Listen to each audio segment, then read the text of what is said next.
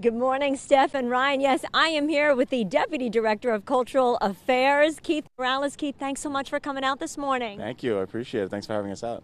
Tulip Fest, the signature spring event for the capital city. Phenomenal. But this is an extra special year, 75 years.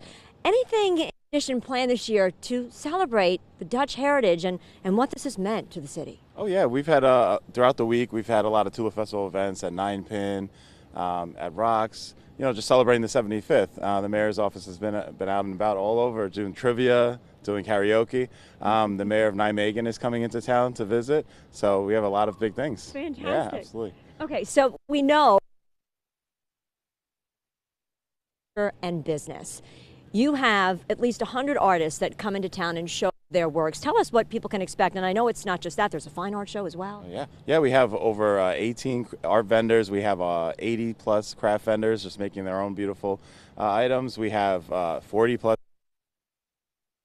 nonprofits. You know, it's so many people. It's bigger than we have in the last couple of years. It's pretty amazing. Fantastic. And live entertainment is a huge part of this. You've got 2 stages, right? Yeah, we have two. The local stage, the 518 stage, right at the Lake House. We showcase 518 talent, in which we have so much.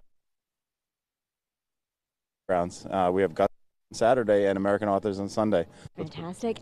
Yeah. Park Playhouse. Yes. Washington Park's group that works so hard for theater. You have previews that they put on some performances as well for the public. Absolutely. So at 2 p.m. on both days, they're going to be featuring 2 of their hottest shows this summer.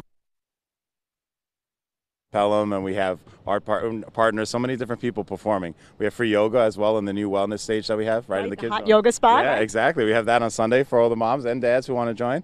We have free yoga, so it's going to be exciting. Let's talk about that a little bit. You mentioned Mother's Day, and what's so great about this event is that you always make sure that it happens on Mother's Day weekend because with the family.